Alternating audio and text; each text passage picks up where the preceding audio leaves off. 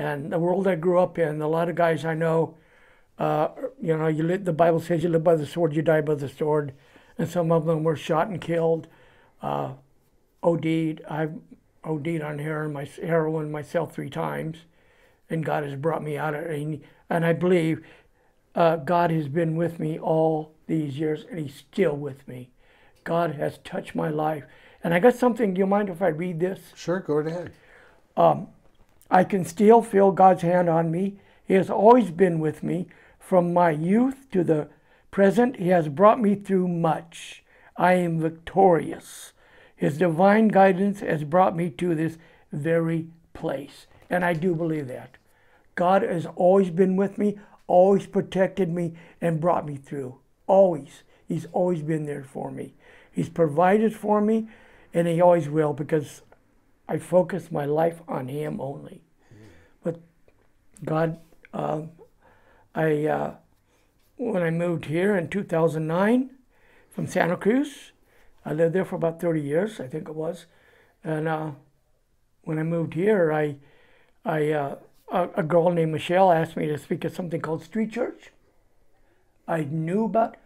I went to it a couple times in Redwood City to just eat the dinner. I didn't stay for the sermon or anything. Then I spoke. It was January of 2013, and I spoke at the Menlo Park. And Pastor Dave called me soon after and asked me if I could go on the schedule. And I became very involved with Street Church.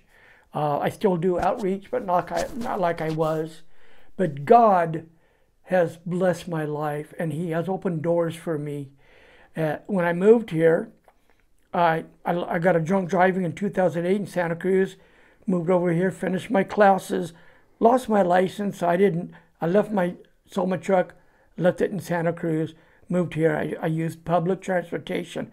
And I remember praying, asking God, I said, if you have a vehicle for me, give it to me, but I really don't need it. You do. Okay, I really don't need it. So about 4 years went by, and Pastor Dave, that's when I met him, he asked me, what's it going to take to get my license back? I go, I just got to pay a fee. And so I paid that. Actually, he doesn't like me to talk about this, but Street Church paid for it and helped me get my license back. And he provided me with a vehicle, a Ford van, I remember it, to do outreach with.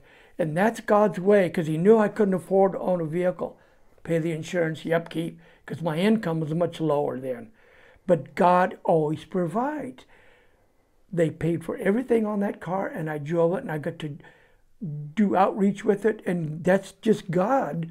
He knew my need. God knows your needs, and he's going to meet your needs. And that's what he did with me, and he's still doing that.